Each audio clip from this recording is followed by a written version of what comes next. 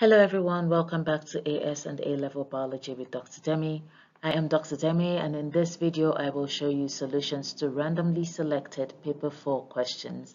Now these are questions that my students had to answer in the mock exam they wrote in preparation for this year's CAIE exams.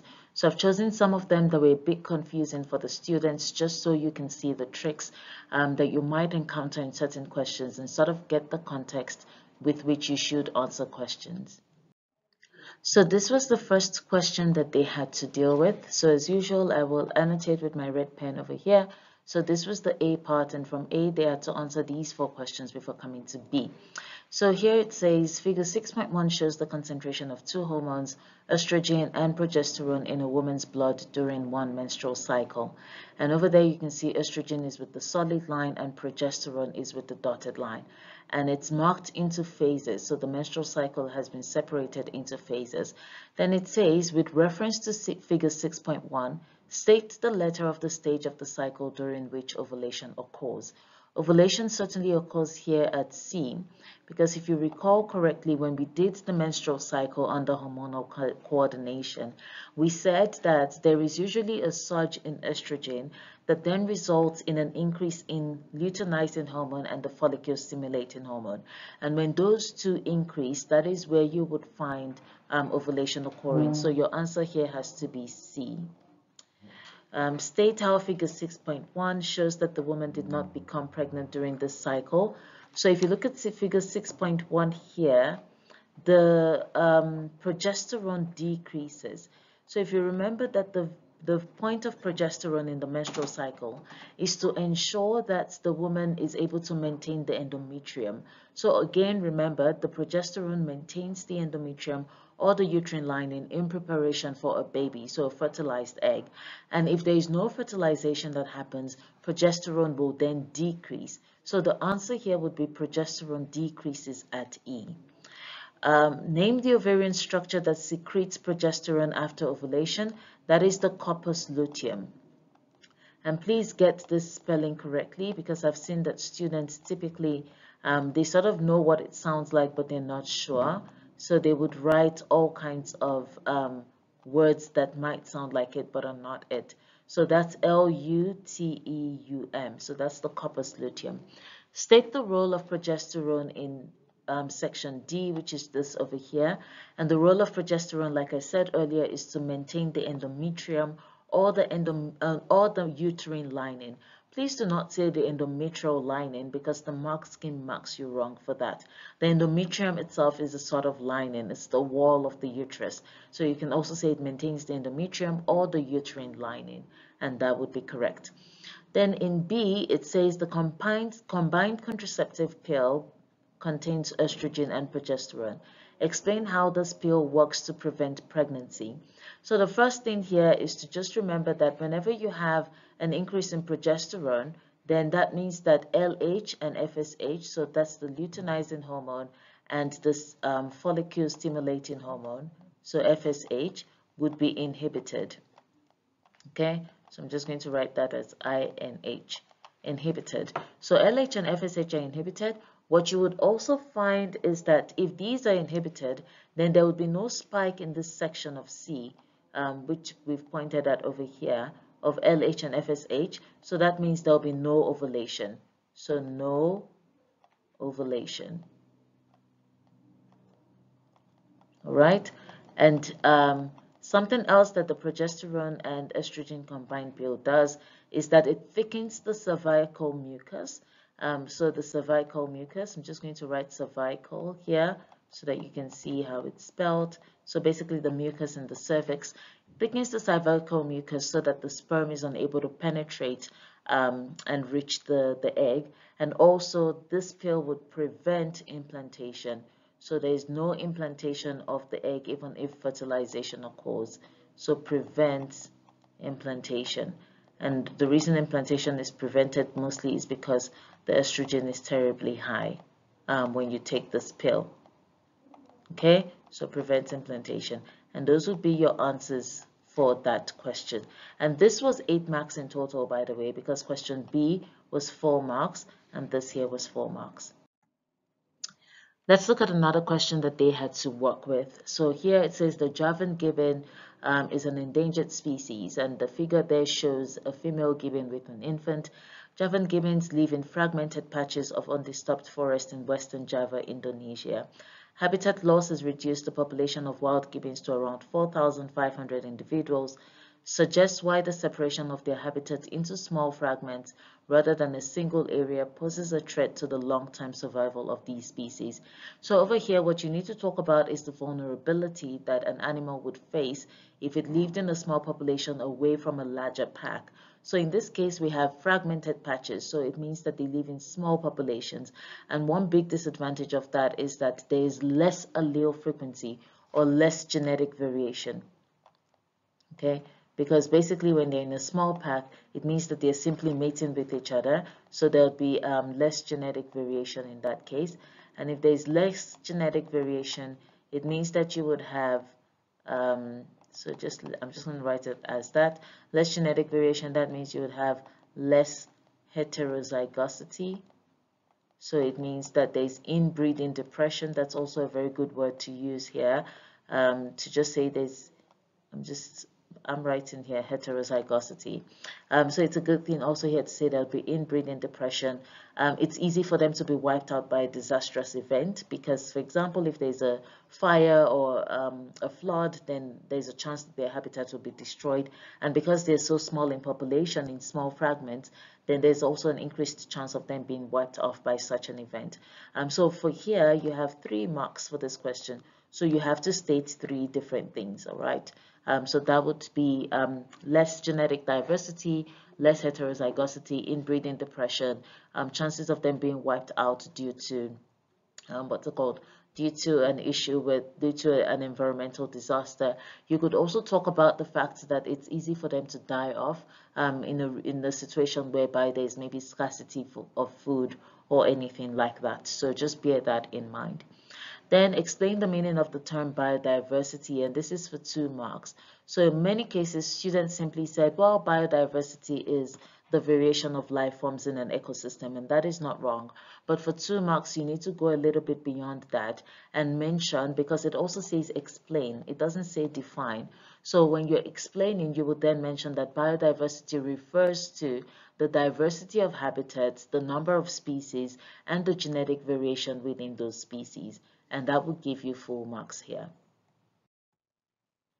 All right, here's another question. Oilseed rape, which is also canola, has been genetically modified to be resistant to herbicides that contain glufosinate ammonium.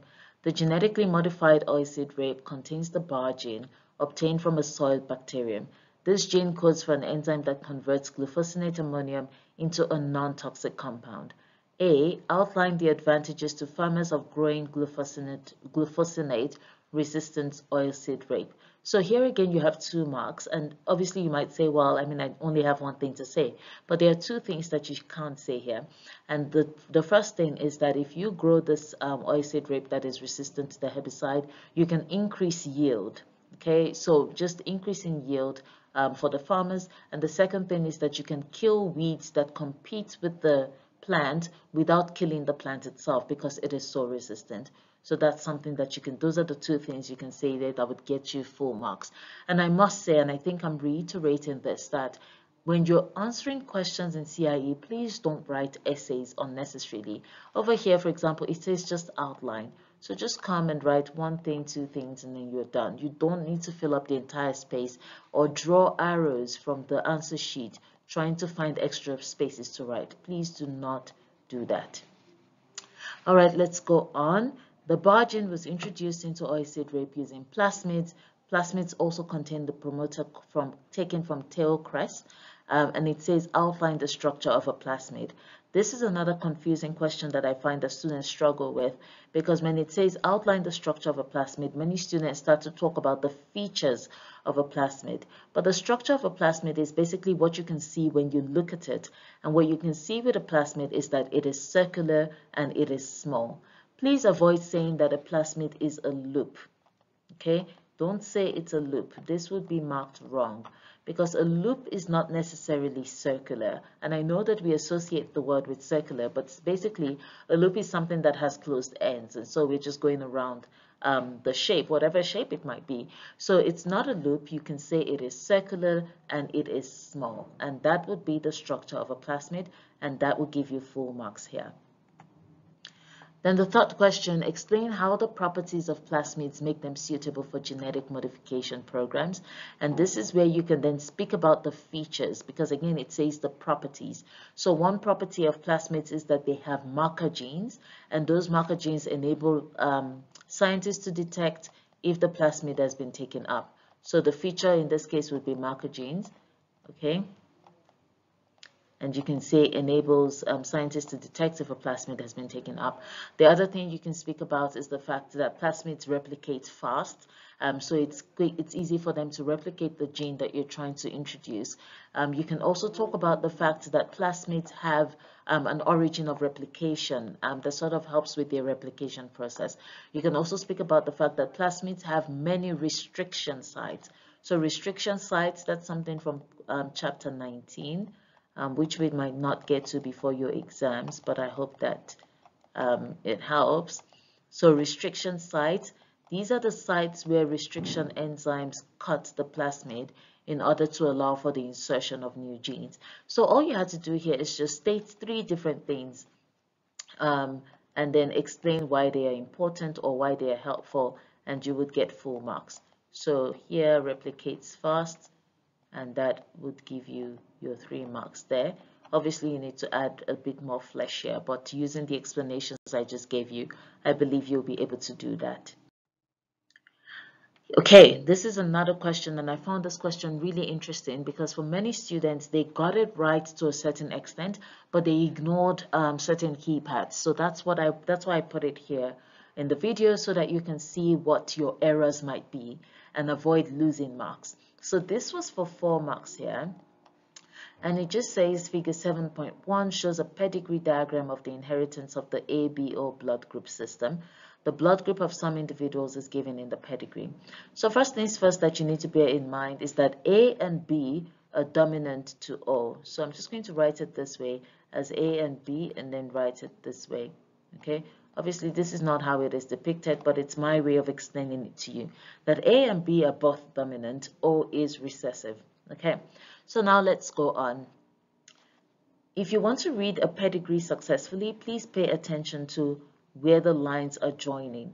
Whenever you have a horizontal line between 2 of them like this, it's telling you that these 2 mated with each other to produce offspring, okay? And so the arrow would then come down this way. So these are their offspring. And obviously by seeing that, you can tell that these 2 then mated with each other and they made the offspring that are down here at the bottom. All right. And same thing here. So just wanted to point that out.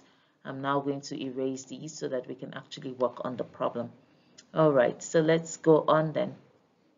So here it says this guy A mated with this person 1, and they had a child who was blood group B.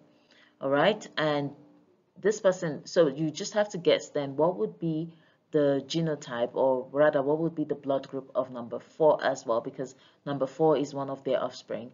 Well, if a person is A, if a person is blood group A, there are 2 possibilities. Their genotype could be IA, IO, okay, or it could be IA. And by the way, I is just a denotion for, like, just assume it's like the chromosome carrying the allele. So it doesn't mean anything special. So a genotype for someone who's A could be IAIO or IAIA. What this is telling you is that A is dominant. So even if the person is carrying the O allele, they would still express the blood group A. Or they could have 2 A alleles, in which case they would be blood group A. Now, for this person to have mated with someone else and made a child that is B, then it means that their partner is B. I hope this makes sense, because that's the only way they would make B based on what you can see here. And you can also check. You can just say, let's do, if we were to do IAIA times IB,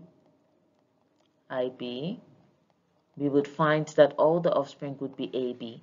But that's not what I'm trying to prove here. I'm just trying to show you that you need someone who has B in order to make a child that's B.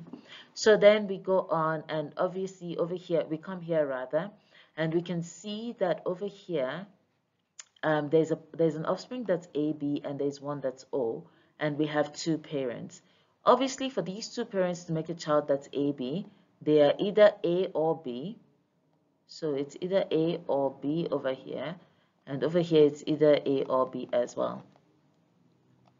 So if I were to write this in the table so that it's not confusing for you, let's look here. Individual 1, the phenotype we said has to be B because there's no other way they would make an offspring with B if the one parent is A. The genotype of this offspring in this case will then be IB. Okay, this is how you write the genotype. It would be IB. All right, so that is what is happening here. It can't be IAIB because that then would make this person AB. All right, then we come here where they've made a child that is O and they've also made a child that is AB. What that tells us is that number 2 is either A or B, and that means that the genotype would be IA. Now, because they've made a child that is O, it means this person here is also carrying O. So it's not IAIA, it's IAIO or IBIO. I hope this makes sense. All right, then that then would explain, because let's think about it. If we had AO, I'm just going to draw it here.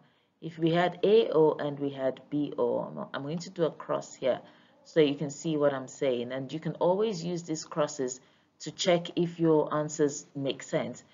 AO, BO, if we were to cross them together, this is what we would get.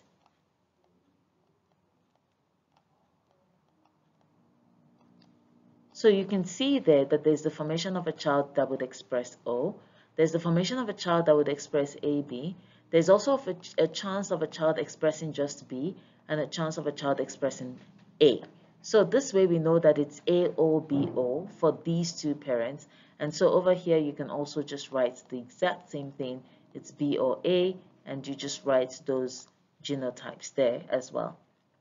And then the reason why we say this is B or A, by the way, is because we don't know which parent is actually B and which one is A. We know that one of them has to be B and the other one has to be A, but we have no assurance of which one it is. That is why we write it this way. So by all means, make sure you indicate these differences and also write out the genotypes for the two possibilities so that you don't lose any marks. And now let's look at candidate number 4 over here. So number 4 here has mixed with O, has mated with O, and they have an offspring that is O and one that is A. So definitely for them to make an offspring that is A, candidate number 4 certainly has to be A, and that would be IA, IO. Again, has to be O. This O has to be here because, like we said, O is recessive. So for O to be expressed in the offspring, both parents must be carrying O in their genotype. I hope that was clear to you. If it wasn't, again, just ask questions as much as you can. All right, let's go on and look at a question on photosynthesis. So it says here that the rate of photosynthesis is affected by a number of environmental factors. And it shows us this graph where we have rate of photosynthesis plotted against light intensity. And the graph has sort of been split into different stages. So we have A, B, and we also have C. Then it says state the limiting factor in the region of A. So it's basically saying state the limiting factor around here of the graph. I'm going to erase that now so that you can also see it very clearly. The limiting factor in this case would be light intensity. The reason for this is that at this point between A and where it gets to like a plateau, light intensity is increasing slowly. And what that means is that light intensity has an impact on the reaction because it is available in its lowest amount. And that leads us to the next question that says, explain what is meant by the term limiting factor. A limiting factor, and I discussed this when I did the video on photosynthesis, that a limiting factor is a factor that is available in the slowest amount or in the lowest amount, and as a result limits the rate of the reaction. So let's say, for example, we had A plus B, and these two have to react to form C. And then when C is formed, it must react with D in order to form E. And if we brought in some chemistry and we said, well, for every 1 mole of A, we need 1 mole of B to react in order to form C. But for some reason, we have 100 moles of A, and over here we have 5 moles of B. The limiting factor in this case becomes B, because once B is used up, or B is not enough, rather, we can't make C. And if you can't make C, there's nothing to react with D in order to form E. So that is what the limiting factor means. It is the factor in a reaction that is available in the smallest amount and therefore has a limit on the rate of the reaction. The last question says, explain why there is no further increase in the rate of photosynthesis beyond point C. And this is a good question, because even though we are increasing light intensity over here, the rate of reaction does not increase beyond this point. It reaches a plateau. And what this simply tells us is that light intensity is no longer the limiting factor. There is something else, perhaps carbon dioxide concentration or temperature, that is now limiting the reaction, but we don't have a graph for it. So that would be your answer here, that something else is now limiting the rate of the reaction beyond point C. And then you'd give an example saying carbon dioxide or temperature in order for you to get the full 2 marks. This was another question that really confused students, and I'll tell why. It's not because they're dumb or anything, but really because the question just seemed really tricky for them. It says, for many plants living in temperate regions, the optimum temperature for photosynthesis is approximately 25 degrees Celsius. Suggest reasons why the rate of photosynthesis decreases at temperatures above 25. Now, many students, because they see temperature and they know photosynthesis has enzymes, said correctly, and correctly so, by the way, that the enzymes denature, or rubisco, which is the enzyme in photosynthesis that we're all aware of, denatures. So enzymes denature. Okay, but what they then went on to do is they started to explain enzymes. They started to say, well, enzymes have an active site, and when the temperature is too high, the active site loses its shape. All of that is correct, but think of the context of the paper you're writing. This is a paper 4 paper, not a paper 2 paper. If you wrote all of those things in paper 2 under the same question, you would get full marks for that, because paper 2 deals with AS level content, and that is where you find the chapter on enzymes. In this case, you're dealing with photosynthesis, which is A-level content. So beyond saying enzymes denature and getting 1 mark here, if you go on to explain issues with the active site, you will not get full marks. What you need to say is talk about how photorespiration would happen. Like I said in the photosynthesis videos, which I hope that you've watched, that photorespiration would happen when temperatures are high. Okay, and in this case, the relative temperature is high for these plants, and so they would have photorespiration. At such high temperatures, the stomata would likely close, so you have to then talk about the closing. I'm just going to write it as CLO of stomata.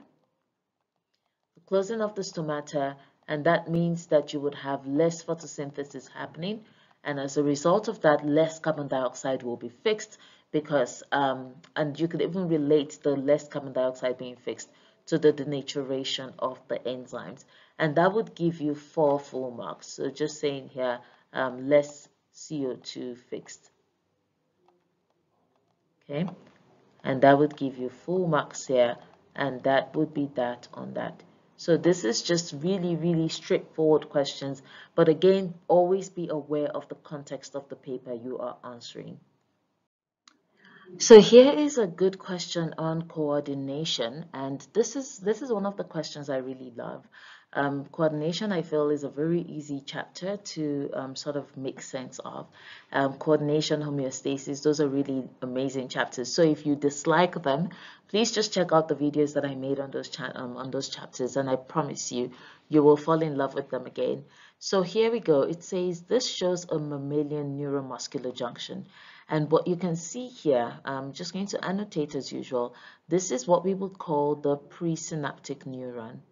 Okay, and it's already been labeled here that that's the presynaptic membrane. So it ends over there and it has a little space in between, and then there's a postsynaptic membrane, which is also the sarcolemma.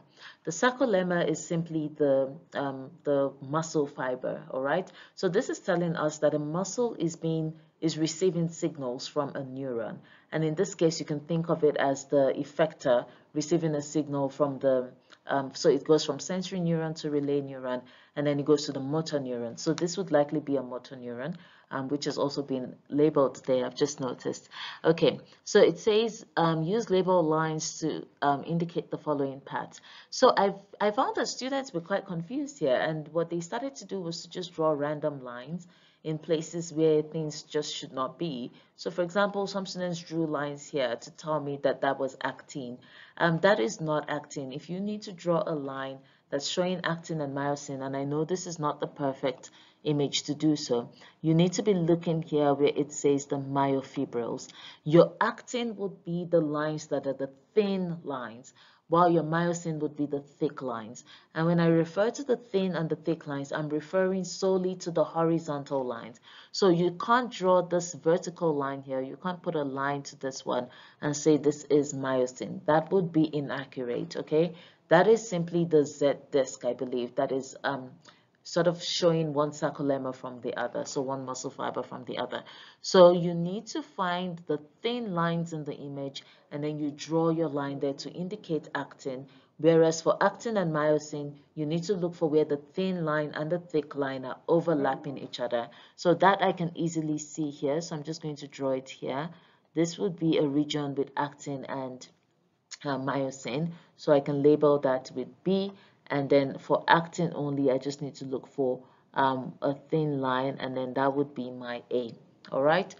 Then outline how an action potential arriving at this neuromuscular junction can result in depolarization. So this is a synapse, all right? Again, if you're not sure of what you're looking at, look at the labels. Over here, for example, it says synaptic cleft. So that tells you that you're dealing with a synapse, and you need to remember how synapses work. So what happens in a synapse?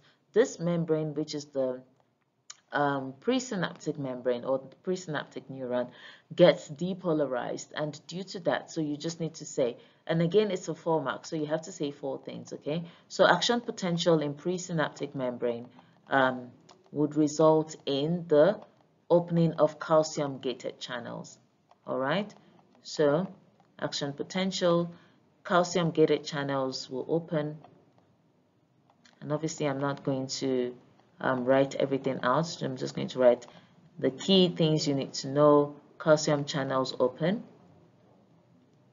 and once the calcium channels open here, that will result in vesicles containing acetylcholine are released. So vesicles for acetylcholine, which I'll just write as ACH, are released.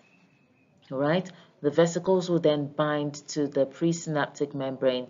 So bind to presynapse membrane, and when they bind to the presynapse membrane, they would then, and by the way, you need to write all this because otherwise whatever you're saying might not make sense. So to presynapse membrane, and then molecules of acetylcholine are released and they bind to receptors on the sarcolemma, because again, remember, they're telling you the sarcolemma is the postsynaptic membrane. So the vesicles will bind here and they release acetylcholine into the synaptic cleft, and it goes and binds to receptors on the sarcolemma. Once it binds to those receptors on the sarcolemma itself then opens its sodium gated channels, becomes depolarized, and that is what happens. And that would simply give you the full 4 marks that you need here. So the last part of this video, I want to focus on the last questions you will encounter in your paper 4. When you get to the end of your paper 4, you will find that there are 15 mark questions. There are usually 2 of them, and they're usually number 9 and number 10. You are required to only answer one of those questions. So please, when you are picking the question you want to answer, don't pick 9A and 10B. All right? Please don't do that, because that would not be counted as you answering one question. You can't say, oh, I know 9A, but I don't know 9B, so I'm just going to pick 10B. That's not how it works. If you've decided to answer question number 9, please stick with question number 9. You have to answer every single thing on this question. So for example, because I know what is on the next slide and I can answer both of them, but I feel more comfortable or more confident with question 9, that means I will answer only question 9 for 15 marks. And the way you can decide which one to answer is to look at what the marks are. Over here, it says 8 marks for this question. Do you know 8 points about the reabsorption of glucose in the kidney? If you do, then you have your question. Do you know 7 points about the role of ADH when water potential of the blood decreases? If you do, then you have your question. Even if you don't have all the points, but let's say, for example, over here you have 6, and maybe over here you also have, let's say you have 6. That's going to give you 12 out of 15. Okay? If on the next question you only know that you're confident of getting 8 out of 15, then you pick the one that gives you the higher marks, all right? Don't pick the one that you feel like, if I answer this one, they would feel like I'm really intelligent, because that's not how it works. They mark based on the answers that you provide. All right, so let's look at this. Question 9. How is glucose reabsorbed from the kidney? The first thing I would expect students to say here is that the selective reabsorption of glucose in the kidney happens in the proximal convoluted tubule. Okay? I would also expect students to tell me that it is through the process of secondary active transport. This means that glucose itself is not actively transported, but through the actions of the sodium-potassium pump, it is then secondary active transport. Then the third thing would be to speak about the cells that line the proximal convoluted tubule. And I am drawing here, but you are not required to draw, except the question says with the aid of a diagram, or they say you may use a diagram if you wish. I'm just doing this to explain to you. So we know that there are cells lining the proximal convoluted tubule over here. And we know that the glomerular filtrate that contains glucose is flowing through here. So the first thing that I would then expect students to say here is that the cells lining the proximal convoluted tubule will pump sodium ions out into the tissue fluid surrounding the nephron, all right? As a result of that, there would be a decrease in sodium ion concentration inside the cells.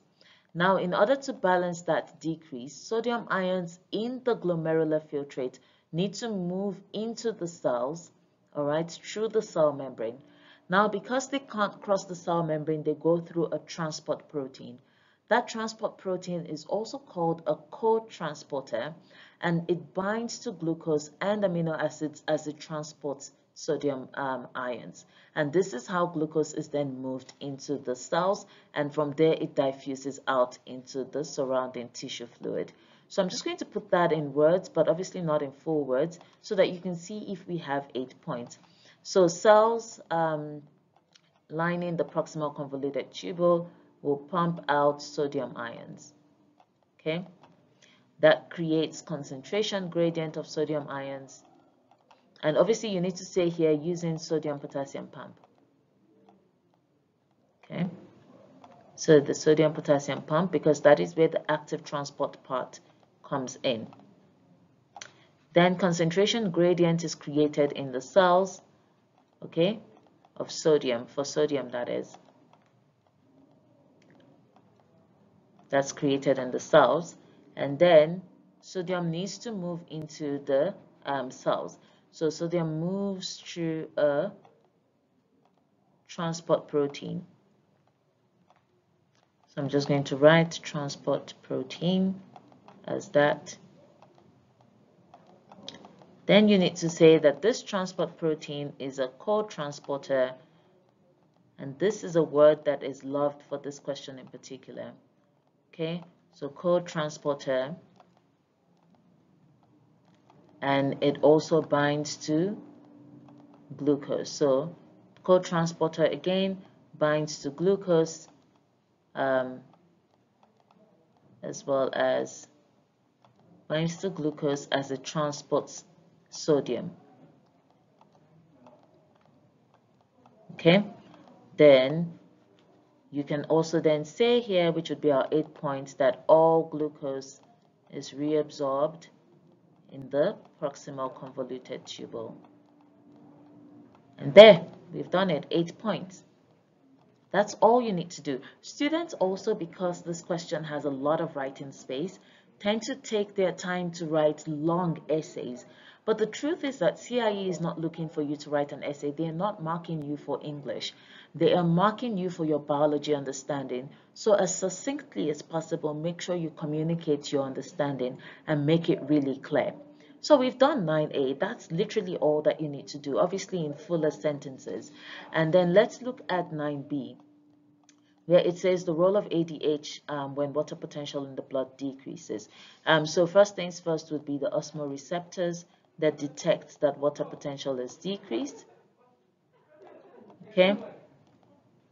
And when the osmoreceptors do that, they will activate or send signals to the pituitary gland.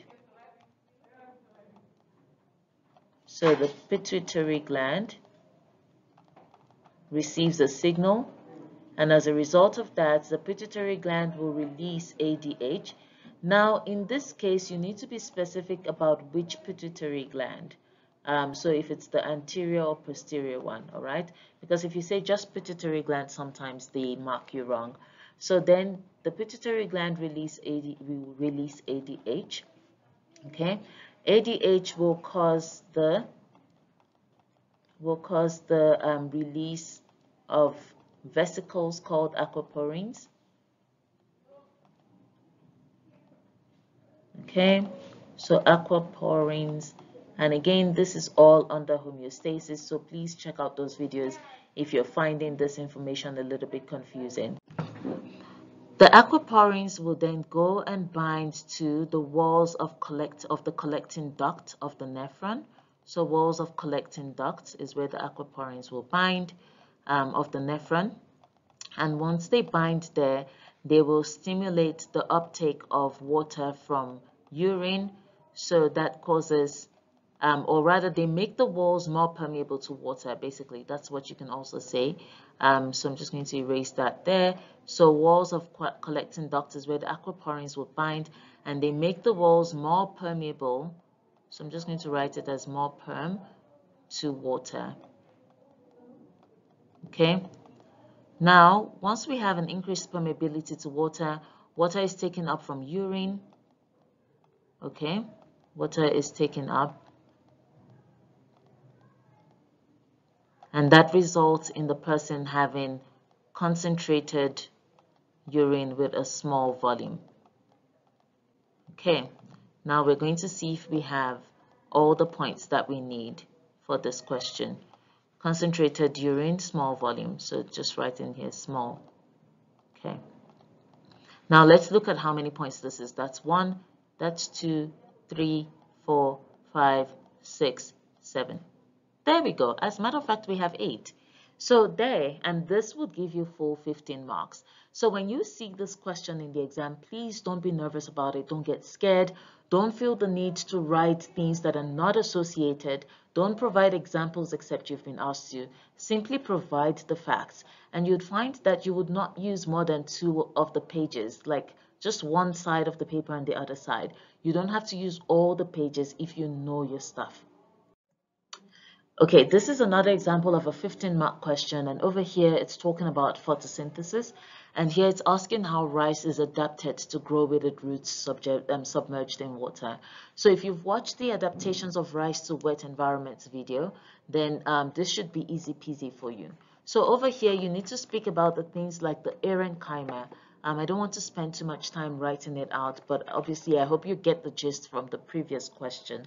So you need to speak about things like the parenchyma, the air spaces between the leaves, the fact that the roots are able to make ethanol, and as a result of that, they have a high tolerance for ethanol. So that enables them to live in water even though there is less air available to them. And also you can speak about the things like the plants grow really tall, so their leaves are always above the water, and as a result of that, they're able to receive gases from the air so that they can photosynthesize. That already would give you 6 points, I'm sure, because I'm sure I've said more than 6 things.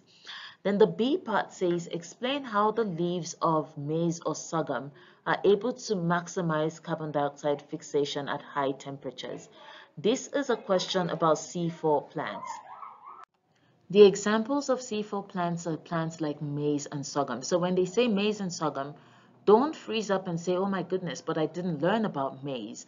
Maize is a C4 plant. Sorghum is a C4 plant. So when you discuss this, you're basically discussing the issues with photosynthesis at high temperatures for C4 plants.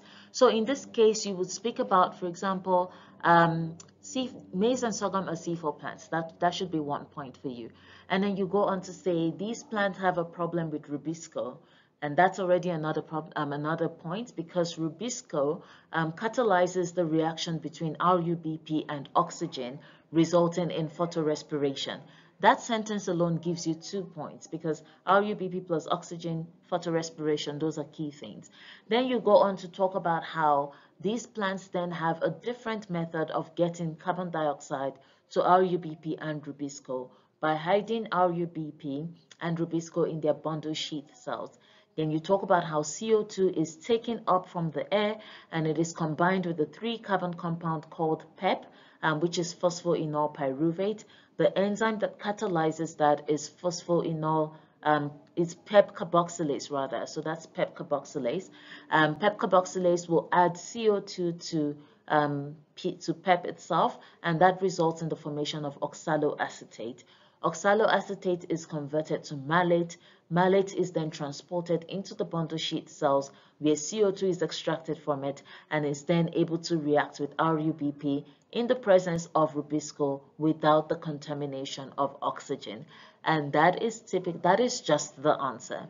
And I know you're just like, wait, what? So you can rewind it and listen again and just write down the points and count for yourself if you have 9 points, and you'd be surprised that you already do. So the point of this is just to let you know to not be nervous about this question when you encounter it. It is not hard. The 15-mark questions are not hard. And also remember, you only have to answer one of them.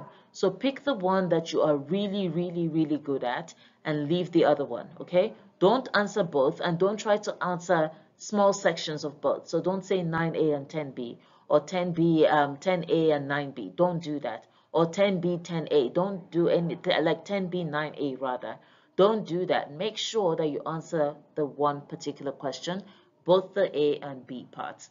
I wish you good luck in the upcoming exams, and I hope I'm able to get chapter 18 out to you on time so that you can at least feel a little confident there, but I can't promise that chapter 19 will be ready. All the best, and I wish you good luck. Thank you for watching. Goodbye.